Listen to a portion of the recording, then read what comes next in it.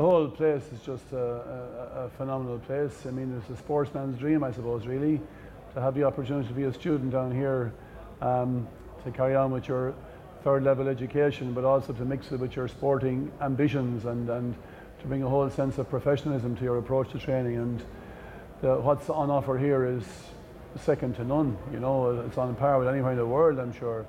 And I would just about envy anybody who has that opportunity. You know, to be just terrific to be able to be back in those years and to have all these facilities at your doorstep.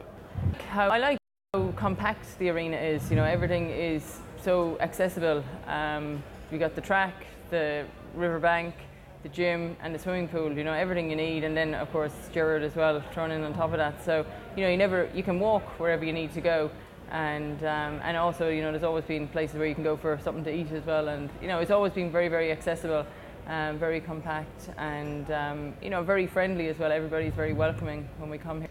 The facilities here at the University of Limerick are outstanding for me. It's pretty much ideal because I can come here and be in and out of the clinic as I need to be to see Gerard and to see Jacqueline and to do my core work and things there. I can come in here to the weights room and use that.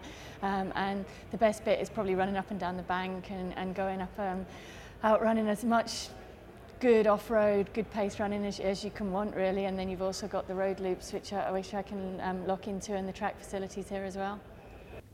I've never seen a better sporting facility. What's more, in the hall, in the track, people were training. There were about 200 or 300 people exercising. They tell me they do it 3 days a week. There were people running around the indoor track.